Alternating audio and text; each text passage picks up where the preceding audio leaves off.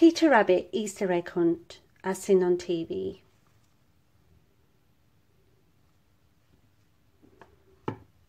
It was Easter Day and Jemima Puddle Duck's newly laid egg had vanished from the farmyard. "Feathers and fur," squawked Jemima. "This is a disaster." "We have to find it," said Lily. "Let's hop to it," said Peter. The friends soon spotted some suspicious footprints and followed them into the woods. And there, sniggering as he hid a great big duck egg, was sneaky Samuel Whiskers. "Later, I'll pretend I found you and get a big reward." Samuel had stolen Jemima's egg.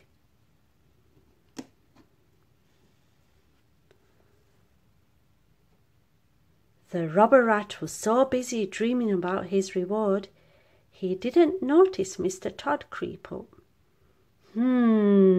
Lunch," hissed the hungry fox, finding the egg.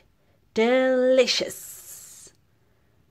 "Jemima's egg is in even more danger now," whispered Lily. "What are we going to do, Peter?"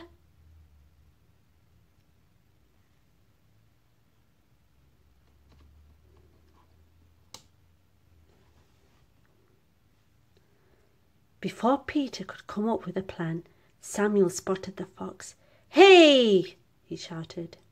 "I stole that egg. It's mine." Then he stamped very hard on Mr Tod's foot. "Yo, you dirty rat!" yelped Mr Tod, tossing the egg into the air.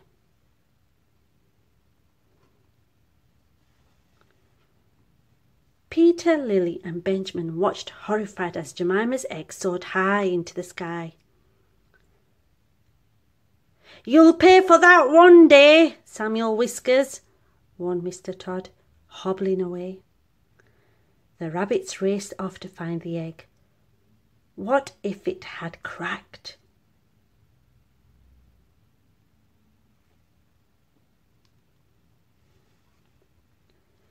The friends were almost back in the farmyard when Peter spotted the egg.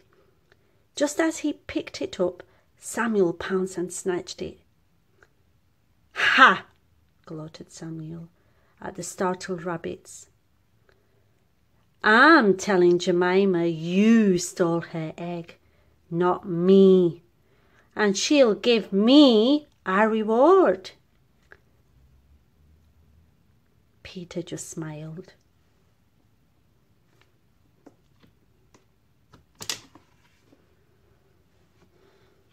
Because Jemima and all her friends were standing right behind Samuel. "We heard everything," scolded Jemima, carefully cradling her egg. "Now run along, you sneaky rat." Samuel skulked off, muttering about there being too many rabbits in the woods. Suddenly the friends heard a crack.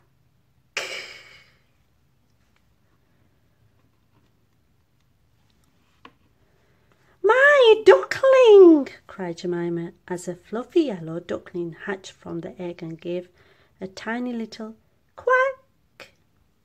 "Hooray!" everyone cheered. "Now let's celebrate Easter."